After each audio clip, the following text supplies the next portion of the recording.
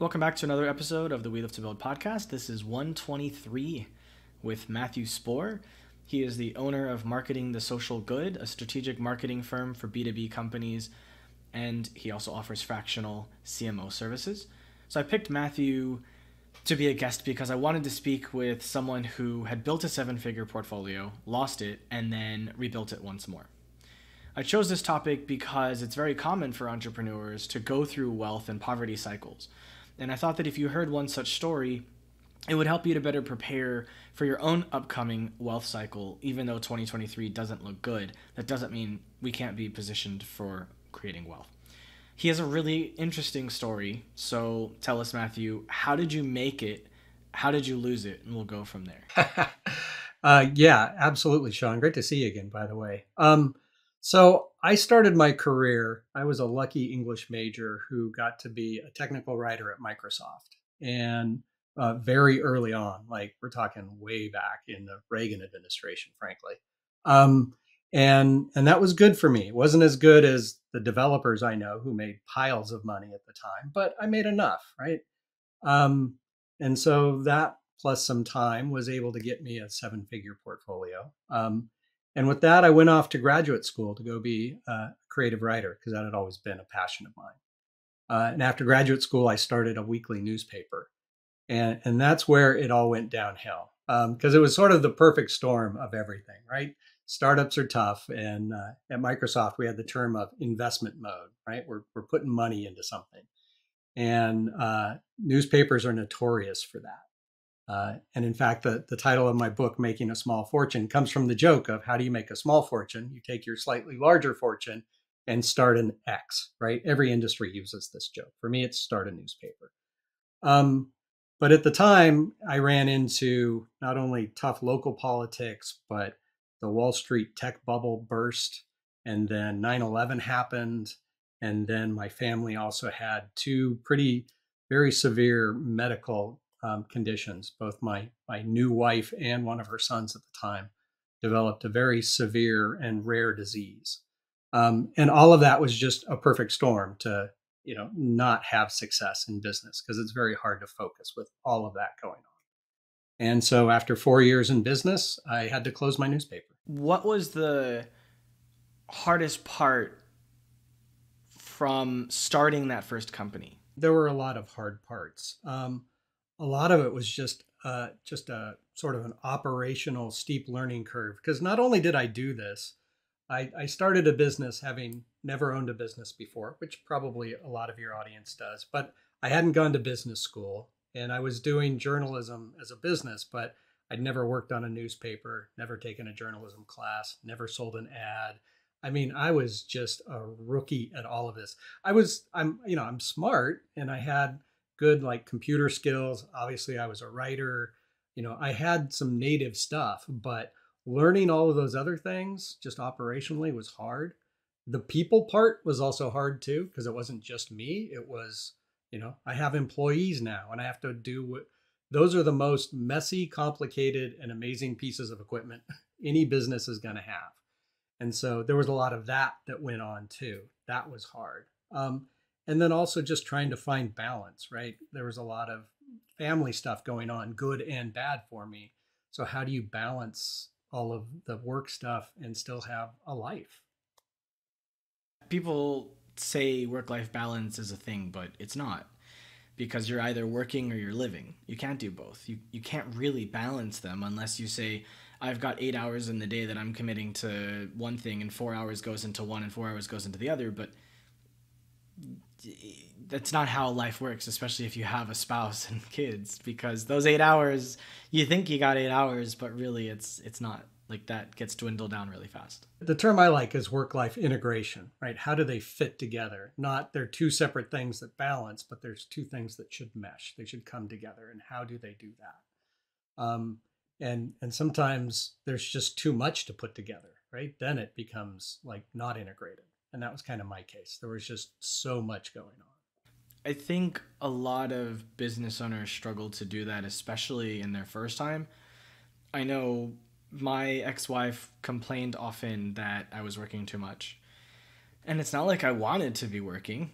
Like if I had I mean, I did have a choice. We all have a choice about how we manage our time, but like in a perfect world for me, I would never work and I would always spend time with my wife. Right. But obviously that's not how it works. How difficult was it before you found out about her illness? It was manageable, I'll say. I mean, it was still, as they say, drinking from a fire hose. I was still learning stuff, but it was okay. And we were making progress towards being, getting out of that investment mode, knowing what we're doing. We started publishing 2 issues a month, and we wanted to get to weekly. And so we were climbing up this curve, and that was going well. But then the whole 9/11 thing, and then my wife's illness happened pretty much at the same time. 9/11 was just a weird day in general. And shortly after that is when she really started feeling like I have too much on my plate to do both this startup, because she was the editor of the paper, and take care of the kids and the family and be the person who I want to be. I can't integrate both of these, right? They're not fitting together, and something's got to go. And I have to prioritize the kids, which totally made sense. But then it just became harder. One, because I lost a really valuable ally at the office. And then at home, I gained somebody who needed a lot more support, just a lot more support. And so that made it exponentially harder. What was your actual business model? What was your newspaper about? So our newspaper was called The Local Planet Weekly, and we really wanted to cover our local planet.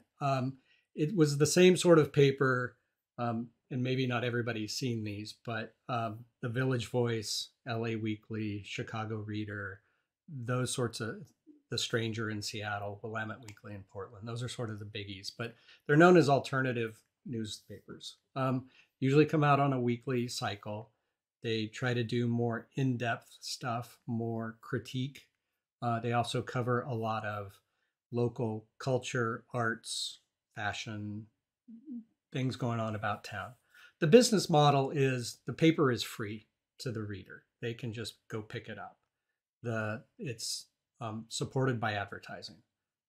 If I could get a quarter for every issue that people picked up, I would have been rich, but that's not the model. And so it's all definitely advertiser driven. And this was happening at a time when the whole advertising driven model was being completely turned on its head because of the internet, right? That's when a lot of this advertising driven content started showing up. And also classified advertising just went away because there was a thing called Craigslist, which was new then. And believe it or not, also, one thing that sustains a lot of alternative newspapers, especially in their early days, is sex advertising or sex-oriented advertising. So things like strip clubs, sex toy shops, escorts even. They're all legal businesses, but they're not necessarily the ones that are going to show up in the daily paper. But they deserve a place to advertise to. And if we're alternative, those are maybe sort of alternative businesses. People said that Spokane was too much of a prudish town to support an alternative newspaper. And they're probably right to a little bit. But that's definitely the model. Advertising supported, free to the reader. Kind of looks a little bit like the internet, except on paper in some ways. Sounds very complicated. At least with having benefit of 20 years looking back on that period, it seems like it would have been a very difficult business to run. It's tough. I mean, you've got 2 different audiences you have to serve, right? Lots of businesses, here's my customer, right? And in that model, you've got 2 customers. You've got to serve the readers because those are the people that are going to see the ads. And you got to serve the advertisers because those are the people who are paying for the service. And so you have to balance both of those. Yeah, it's tough. It's tough. It's not like we have one app or we have one website or one whatever. I mean, it's kind of like any content creator now, where you pretty much are creating, like I've been doing this for over 2 years. I've put out 122 episodes and I've made 0 on it. Well, there's always the, how am I getting paid, right? You may not be getting paid for this content, but you may be making connections that feed into another part of your business model, right? That's part of the content game as well. Correct. But there's no reason why the content itself can't directly make money through an advertising model or a membership model. Yeah, absolutely. But that's a tough game, and it's only getting tougher, right? It used to be really easy, or I'm going to say comparatively easy, when all there was to compete was the daily paper and radio and maybe television, right? But then you take that same pool of advertising dollars and you split it among all of the digital stuff that's going on, plus all of those things, and it just becomes very fractious. I would say that there's probably more money available now because of the globalization. The internet really allowed globalization, where before you might only be able to get advertising money from someone in your local area. Maybe if you're lucky, you're getting money from someone in New York or in Georgia or another part of the US. But my guests are from all over the world. And so that network that I'm building is global, which means advertising can potentially come from any country in the world that I have access to. So I think the amount of money available has drastically increased. Potentially. I mean, you have a global topic too, right? You're talking about entrepreneurial and business. We were talking about a city, right? And so how do you import advertising? And there is some ways. There are people from outside of the city that advertise, like concerts that come to town, right? They're not a local business, but they advertise in the local market. So there is some external money to access, but a lot of it is just who's there, right? That's the audience we're serving. In our intro call, you had said that you learned a lot from your experience and was able to use it in other ways as time went on. So I'm curious, what are some of those things that you learned from this experience and through the experience of, working through your wife's illness? Wow, that's a big question. I mean, I learned a lot about just how tough business is. I gained an appreciation for that. I ended up going and getting an MBA because I became interested in this, and in particular in distribution. That's a key issue of newspapers, but there's lots of other places where distribution is a major concern. So I ended up working in the energy industry, which is very much a distribution model. I ended up working in the education industry, which is also, if you think about it, a distribution model. And so that became an interesting thing to me. That's one area, but it's kind of, mundane in some ways. I learned a lot about myself in terms of how much am I capable of doing. I can do a ton of stuff, but I also learned the question, if I can do a bunch of stuff, should I? Where is the line? I probably should have stopped investing in both the newspaper and my family at unachievable rates long before I did, and really should have focused on my family. I would have been better off. They would have been better off. So I learned that about me is, just because you can do something doesn't mean maybe you should do something. Along the way, I've also learned the saying of don't be good at things you don't want to do. And so I'm trying to be better about that. Like, I can do a bunch of stuff, but really, should I? Do I need to? Where's my priority? Where's the thing that I can do best, that I can do uniquely, that is going to feed me as well as provide value to somebody else? And then I think I also learned, probably on a different level, just an appreciation for the role that story plays in our lives. I mean, we wrote a lot of stories, me and the whole staff at the local Planet, and there were some amazing stories. And I was answering a PR query the other day about, have you ever saved a life? And I said, yes, I've been a lifeguard. I saved a life then, but our newspaper wrote stories that saved lives. I mean, literally, there's one story I think of about these two girls who had a very strange osteo disease in Spokane, who were going to lose their state health insurance. And if they lost it, they would die. And it was a major bureaucratic problem that they couldn't solve, and they came to us, and we wrote a story that helped them get through that logjam and get the kids the medical cover they deserve. So, I learned that stories have value, and that's a role that I could play. So, I was very happy to learn that, stories do have an amazing power out there. What is the most important thing related to distribution, since every business has a distribution problem? I think distribution comes back to the question of audience. Like, distribution is, how do you reach your audience? How do you reach them in the best way? And so to solve distribution, you need to understand your audience. Where are they looking for your content? How are they accessing it? Or where are they looking for your product, whatever it is, and when? So to me, that's really the key. The mechanics of it, like, we could get people to throw our newspaper in their car every Thursday and drive around and put it in our racks. That's what we had to do. But it's, where do we put those racks, right? That's how we found our people. Like, we could put our racks in type of store A, but is that where our readers go? We had to understand where our readers were physically in order to reach them with the newspaper. And I think it's the same thing with any other business. Where are your consumers, whether it's physically or mentally, when you're trying to reach them? How do you determine that, though? Good old know your customer, market research. And for the newspaper, there's two sides of the coin. It's, what are we trying to achieve? Like, why are we writing what we're writing?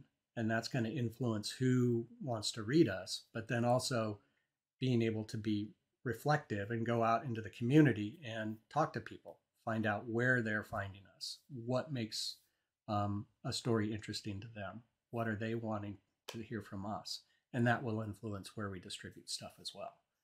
So, are we going to focus more on colleges versus, families? Those are two different distribution areas, basically. You had said it was interesting how you discovered that stories play a role in our lives. So I'd like to ask, what roles do stories play in our lives? What did you learn from it? Wow, stories play a huge number of roles in our life.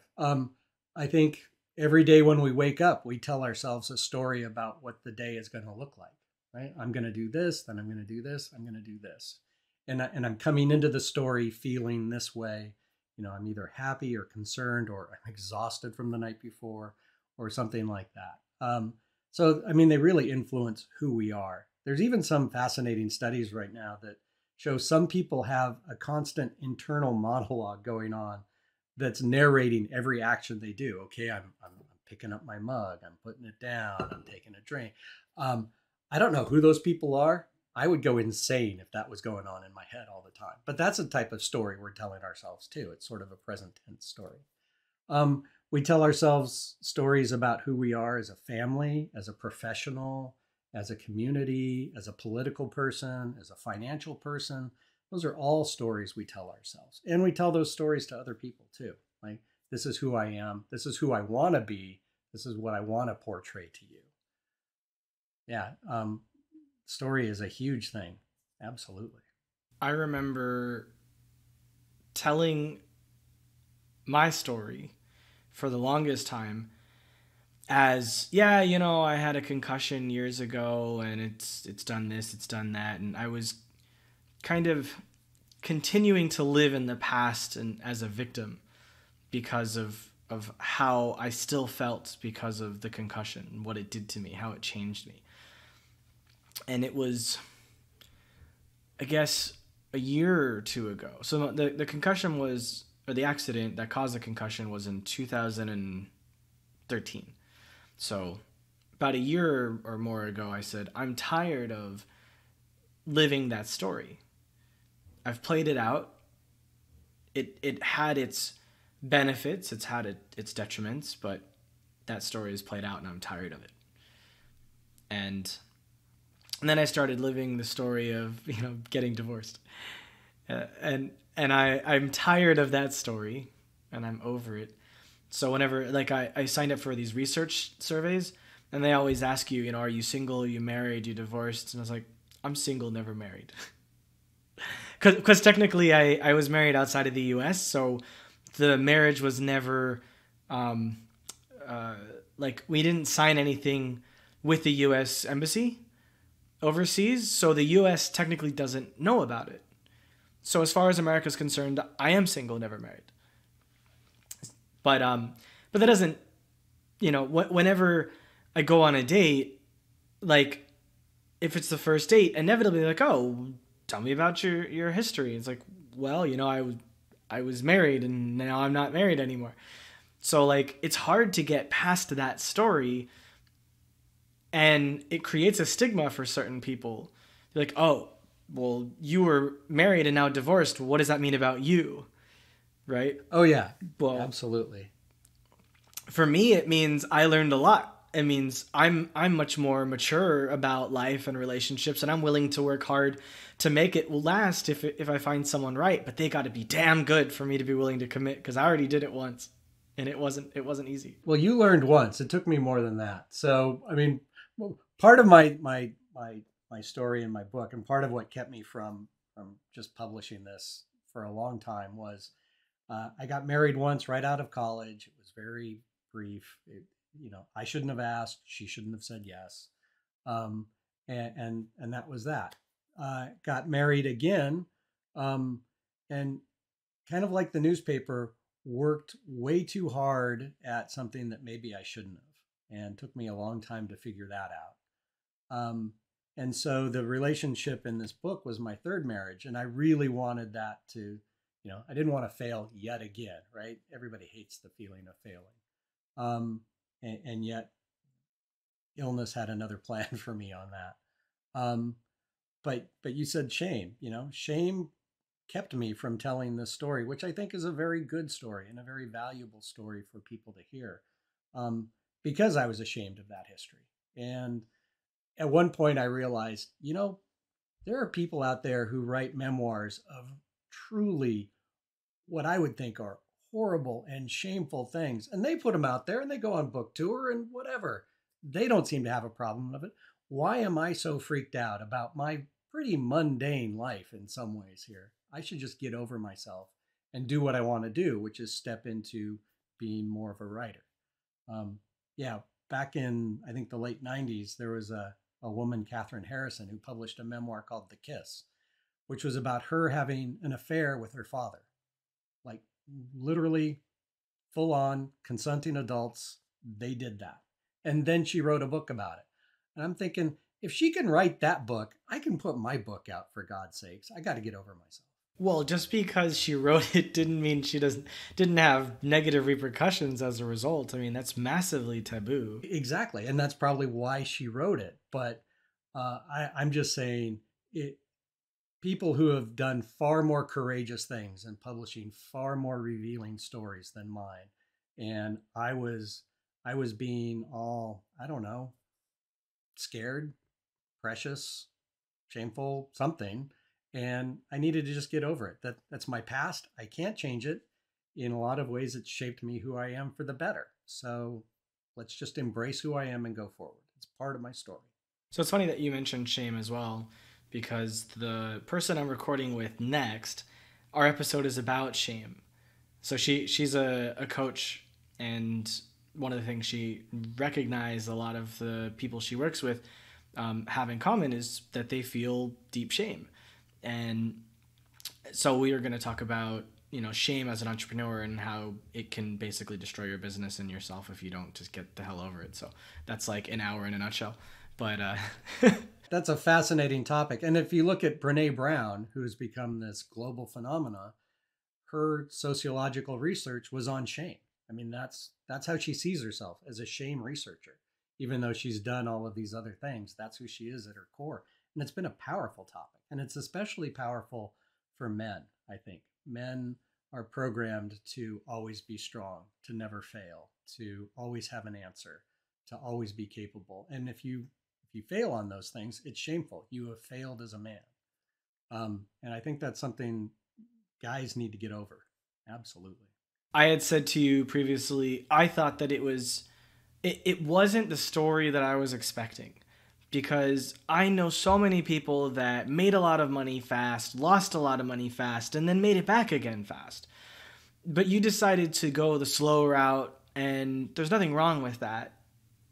It's, I think, unique for my generation to hear that, look, slow and steady wins the race. It's okay. And it's true, because there are probably thousands or tens of thousands or more people like you in America that are like the quiet millionaires next door that people don't realize you have this money. You work hard, you work smart, you spend your whole life at it, and you just do it. And those people are more likely to keep that money because they're not flaunting it. They're not blowing it on stupid things. Like I met a guy, I won't say who he is. He's not a guest. I haven't interviewed him before. But he was like 25, 26. He's like, I did an e-com business, made millions of dollars, and honestly, I blew it all on clubs. Blew it on women, blew it on drugs, blew it on partying. And I woke up one day and I realized I needed to stop that, and then I started again. And I made it all back again. Took a few years. Now I'm like married with kids and made the money back, but like I realized I had to do it different. So that's why I really like your story, because it's like, it's different from how we would approach it. So at what point did you realize you needed to make a change and you needed to start over? Wow. So literally, so my wife passed away from this disease, porphyria, in June of 2003. And I kept the paper going as much as I could until one day, I want to say, I'm trying to think of the actual, whether it was October or November of that year. Oh, it must have been November. It was right at the start of November. I literally woke up on a Saturday morning, and the first thing in my head was, I have to stop this. It was just, there was this absolute moment of clarity of, I'm now officially done and need to be done. I've done everything that I know to do to try and make the situation work. And I spent the rest of the month, I said, I'm going to have this paper sold by the end of the month. I did. It was a horrible deal, and I ended up having to take it back. But that was the moment that I just knew stuff's got to change immediately. But it took me almost another year to completely unwind that. And I ended up essentially just closing the business, selling some assets and doing what I can and figuring out how to recharge and go forward. So how did you recharge? Once the paper was finally closed, I literally went home and barely got out of bed or my pajamas for like 6 weeks. I was just completely exhausted. The pets I had at the time thought it was great. Hey, he's home all day, he's lying around, he's warm. This is great. We're going to have a pajama party for a month. But I needed that. I was completely physically and spiritually exhausted. Um, After that, I finally started noticing, well, I'm feeling a little better. I have a little more energy. And there's a whole chapter in the book about how do you sort of wake up again from being that spent. Um, and I sort of worked my way back. I was not ready. I had no ideas, first of all, to start another business, and I was not ready to do it. So I ended up doing some contract work, which led to being an employee, um, and sort of went back to low risk, steady state sort of stuff. One thing that wasn't clear to me the last time we talked, that still isn't clear to me, is after she died, what happened with the kids? Did you continue to live with them? Did they go with like their grandparents? Like what happened? She had three sons, and they were all from previous relationships. They weren't any of our biological kids. And so um, the oldest one, who was when his mom passed away, was 17, um, wanted to stay with me. His dad said, "You should come live with me in Las Vegas." And um, Brad was his name, said, "No, A, I feel like this is my home, and B, I have serious medical issues from porphyria as well. I'm in no state to pick up and move to a whole nother community and find doctors and all that other stuff. I'm just not ready to do that." his two half brothers, who were Walt and Chris, who were younger, did stay with their dad, who lived in Spokane. He lived, a few blocks away, frankly. My thought at the time was, I didn't have a lot of respect for their dad after some of the stunts he had pulled. Everybody has stories about that sort of situation. But I felt like what those kids needed was some peace. They didn't need any more stress from illness or parents fighting or anything else. They needed some stability in their life. And could I deliver that? I don't think I was in a position then. I still had a very sick kid to look after. I had a business that I was still trying to run. I was pretty depleted. I had no legal claim on them. Like, I hadn't adopted them. I wasn't officially their parent. And so it just seemed like the right thing to do is, okay, I may not have great respect for their dad, but he seems like he can at least be a passable parent for them. And that was the better choice, I thought. You said the name of this illness once or twice, but I've never heard of it. What is it? And how did they both get it at the same time? What the heck is it? So it's called porphyria, and it's actually a class of diseases. And the way it works, your body produces a chemical called heme.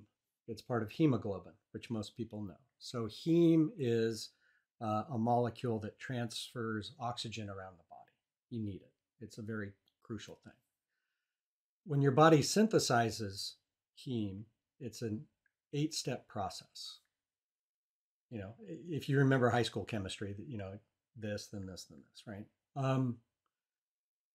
If your body, and at the end of each of those steps, there are byproducts that are left over from the chemical reactions. And your body produces enzymes to clean up those byproducts of whatever that step was. So the disease family porphyria is you lack one of those enzymes from one of those 8 steps. So there's 8 different types of porphyria. And what happens is these porphyrins, as they're known, that can build up if they're not cleaned up by enzymes, go on to become a neurotoxin in your body. They can attack any voluntary or involuntary nervous system throughout your body, which makes porphyria a very hard disease to diagnose because it looks like everything else. Because if it attacks this nervous system, it looks like a disease of that nervous system, not of the blood, basically. And because it's blood, it can go anywhere. So it can cause all sorts of problems. And it really does look different for different people. It is a genetic thing. That's how, my wife had it and then her kid had it. So it is something that can travel through families as well. It's just strange how they kind of got it at the same time. Yeah, and that's sort of coincidental in some ways. My wife had about a very bad illness years before I had met her. I mean, just horrible stuff that had no explanation at the time. And so looking back, once she was diagnosed with porphyria, then it's like, oh, maybe that's what that was. That, 2 years of being absolutely incapacitated. Maybe that's what that was. But rare disease is an interesting thing, and I'm going to go off on a tangent here for a moment. I know this is not your audience, but there are as many people in America, suffering from a rare disease as there are people suffering from cardiac disease. Cardiac disease is the #1 killer in the US. But there's just as many people who are going through something that takes 2 to 15 years to get a diagnosis. That's the path of somebody with a rare disease. They go from specialist to specialist, having either being told you don't have something, it's all in your head, or you have this other thing that is the thing I know because it fits in my box of my daily practice. Or let's do this surgery on you, which turns out to be horribly invasive and expensive and does nothing because it's an incorrect diagnosis. To finally getting an accurate diagnosis, finding a community, and getting to a new phase in their life. I mean, honestly, if they haven't died along the way, because rare diseases are often very severe diseases as well. And so that's what happened with Connie. She had been on this journey and finally got a diagnosis. With porphyria specifically, and her type of porphyria, one pattern that it exhibits is you have a significant outbreak, flare up, whatever you want to call it, at the end of puberty. And so as her kid was 16, 17, that's what happened. That's pretty rough. It is. It's tough. But part of the reason I wanted to bring this book out and talk about this is it does happen to so many people. And yet because their specific little disease, I shouldn't call it little, but their very specific disease keeps them in a very small community. They need to see that there's a much bigger community of people going through the same thing, maybe for slightly different reasons, but they're having the same experience. And as a society, we do a little bit to help these people. I mean, there's some laws that protect what are known as orphan drugs. They're drugs that can't make money because they serve a very small population, but without it, people will die. And so we as a society try to make a market for those sorts of things. There's organizations like the National Organization of Rare Diseases that tries to advocate for this group in general. And then there's organizations for each specific disease, or a lot of them. But people need to know that they're not alone in this, that there's literally 8% of the US population going through this as patients, and then their families on top of that. I'm sure there's a lot of people that are trying to run businesses and dealing with these illnesses themselves. I wouldn't be ashamed of, as you said, going off on a tangent, because just like the episode that I'm going to do about shame, this is stuff that we're all dealing with. I mean, I don't really talk about it on air, but my mom has dementia and she's 62, and we've been fighting for almost 10 years to figure out what it is. We don't even know what it is. There's no diagnosis whatsoever. We've tried this thing, we've tried that thing. We have no idea. All we know is it affects her prefrontal cortex. It affects her executive functioning. She struggles to plan, to strategize, to execute, to organize. She struggles to cook, to clean, to pay the bills. She gets lost driving sometimes. She gets lost in thought during conversations. And people outside of our family didn't start to notice until 2 or 3 years ago. But it's been plaguing us. It's been extremely stressful and detrimental to our well-being. I come home every year for 2 or 3 or 4 months just so that I can spend time with my parents and help my dad somewhat to take care of my mom. But I'm also helping to take care of his stuff because, he has his own issues, and trying to help my grandma because my dad's working and my mom can't work. And so I'm 36 years old, but I've been a caregiver for at least the last 5 years. And while I'm not here full time because I couldn't do it, I'm here for months out of the year to do the best that I can to give them the best life that they can have. And I think a lot more people are going through these kinds of things than we think, because a lot of people don't really talk about it. And that's why I try to. I've been pretty straightforward and open about my weight loss and my divorce and the struggles with my startup and now stuff with my mom and all of that. And so I look at the podcast as kind of therapy for me because for example, when I came to you, it was like, I've been through that. I want to know what your experience has been. And so the shame thing is interesting, because I've felt shame. Sure. I am going to be interviewing someone who had postpartum depression and is an entrepreneur. And so, granted, I haven't had kids and I'm not a mother, and I probably won't know what postpartum depression is. That doesn't mean there aren't entrepreneurs out there that are struggling with it. So don't feel ashamed about taking airtime to talk about something that's important that we're all going through. That's the whole existence of this podcast, is to talk about things that we as entrepreneurs are dealing with. It's our life. It's the stuff that's going on that makes us who we are. Yeah, wow, that's a tough story about your mom. That's very early onset dementia. Doctors have this great word, idiopathic. I don't know if you've run into it, but it basically means for them of unknown origin. In other words, we don't know where the hell this illness came from. Your mom, if you read through your mom's charts, I bet you'll find the phrase idiopathic dementia, dementia that we don't have any explanation for. And I think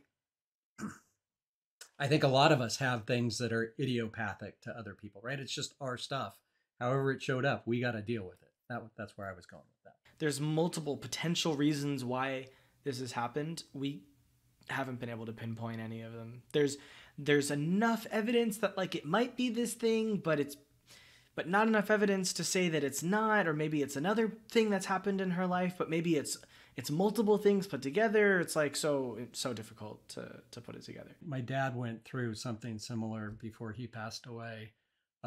He had probably been having some dementia sort of symptoms that he hid pretty well, honestly. And then he had some seizures, which were completely unexplained. Like we have no idea why they showed up. And it was only, several years into this journey that somebody finally said, oh, now you have something that we can call Alzheimer's. But at that point, it's like, oh, great, you have a name for it, but that doesn't really help us, right? It didn't really do much at that point. But I think the other part of this, well, I also wanted to say, you're absolutely right. Caregiving is really tough.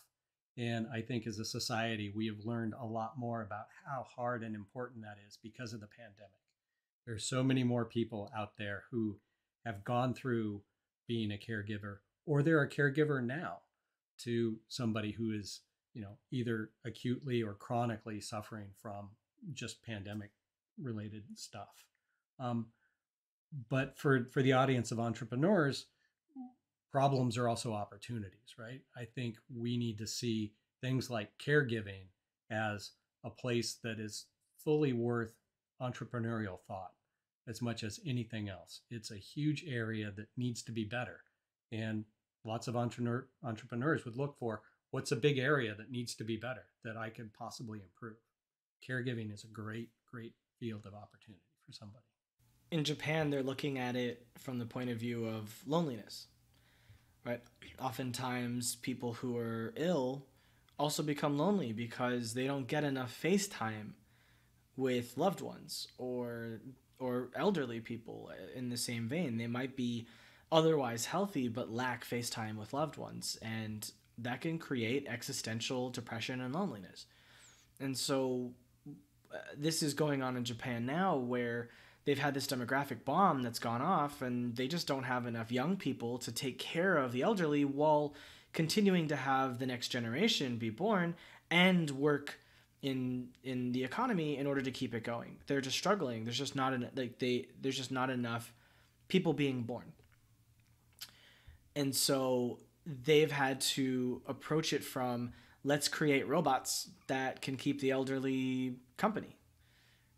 That's like the best thing they could think of. Where in America, we've said, let's create robots to keep our animals not lonely while we're out of the house, right? So, right. So yeah, I think robots are a potential way to handle this kind of stuff.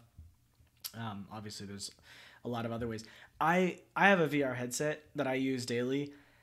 I would love for my grandma to have a VR headset. But she's 90. She can't lift her hand. Like she can't do this. Her shoulders are frozen. Her neck's messed up. She's got pain all over. She couldn't, she's got arthritis in her hand. She couldn't even operate it if she wanted to. And I think VR could be an amazing solution. I know I gave my dad my VR headset to try, and I ended up putting him in Horizon Worlds, which is a meta app. And he was in some like VR concert that was going on live, and he said some kids came up to him in the VR world and they were giving him high fives, and he said one of the people like gave him a kiss on the cheek, like all sorts of weird shit, and he loved it. He was like, it was an amazing experience, and he was just sitting on his couch, but I also introduced him to like ping pong and mini golf and these other sports, and he was like, this is incredible. I would do this all the time if I could. Now, granted, I left my VR headset when I went to Europe for 6 months, and guess what? It never left the case. But that's a different story. But yeah, I think there's a lot of things that we're doing that could be helpful. But we got on that on opportunity. So making that technology much more accessible in a medical or caregiving environment, that's a great opportunity, right? Yeah. There's evidence that VR, for example, could help with symptoms of autism. But then again, there's also evidence that psychedelics could be helpful with existential depression. And I mean, not evidence, like fact. There's tremendous amount of research that has proven without a shadow of a doubt that psychedelics have been amazing for curing depression, curing treatment-resistant depression, which is really just a fancy way of saying the drugs didn't work because the person didn't change their lifestyle to actually live a way that they wanted to live, and so they're going to continue to be depressed. And there's also stem cells. Like I'm really passionate about and excited about the future because of those three things in particular: virtual reality, psychedelics, and stem cells.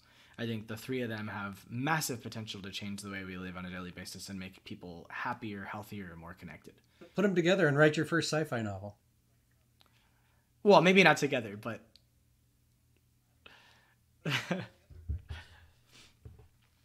well, yeah. So I do microdose. So I'm microdosing today. I microdose a few days a week. And one of the things I'm actually doing for my mom right now is I'm helping her wean off her antidepressants. For the first time in 7 years, she's going to be completely off antidepressants in the next 2 weeks. And how's she doing? And she seems to be doing okay. The reason why we're doing it is because we want to see her go through a psychedelic trip that she's agreed to do. Because we believe that the science will show that psychedelics can help her mental condition. And I also want to get her into a stem cell study, but that's a lot harder. Because there's evidence that a stem cell injection directly into the brain can undo damage from a stroke 6 months after. More than 6 months after. So if you have damage to your brain and stem cells can fix it, can make it so that you didn't even have it, then why can't it undo dementia? That's a great question. Absolutely. That's fascinating. I hadn't heard that. I know that, I mean, psychedelics have even been on 60 Minutes, right? They've done a segment on how psilocybin has helped people with serious depression, and really quickly too. Same thing with ecstasy. Those two drugs have a lot of therapeutic possibilities that have not been fully exploited yet. I would put my money on psilocybin over ecstasy any day. Is there anything that I didn't ask you that you want to talk about as we come to a close? I think entrepreneurs do things because they love to do things. Money is great, but at least my impression is they're not motivated solely by money. And I think if you want to pursue the things that you really want to do, doing them as an entrepreneur or doing them as a more traditional employee, it's sort of two sides of the same coin. But I think it's forming the career, the portfolio, the life you want to have. And if it's entrepreneurial or employee, or you go back and forth, or a mix of both with a side hustle, I think it's all good. I think the main thing is do what is suited for you, what makes you you. Absolutely. So how can people follow up with you? They can certainly find me on LinkedIn under just my good old name.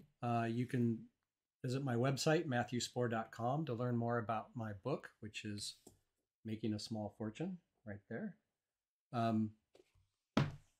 Also at matthewspaur.com, there's links. I have a menu called My Day Jobs that points to my marketing site and also my voiceover work. I am an audiobook narrator as well. So yeah, would love to hear from people. I think you're probably building a really fascinating audience by focusing on the humanity of being an entrepreneur. It's something that a lot of people don't really cover. That's my niche. That is my passion. It's where my educational background is in psychology, and my passion is entrepreneurship, doing things that other people aren't doing, or trying to find ways to make money doing cool things. And putting them together is really the intersection of where the podcast lies. Very cool. It's been great talking. Yeah, you too. So if you like this episode, don't forget to share this with your friends. Let them know about what we're doing here. It's very unique, very special, and 123 episodes. We got a lot more coming up at the end of this year and into next year. And don't forget that entrepreneurship is a marathon, not a sprint. So take care of yourself every day, because you don't know what your last day is going to be. Thank you, Matthew. Amen. Thank you, Sean.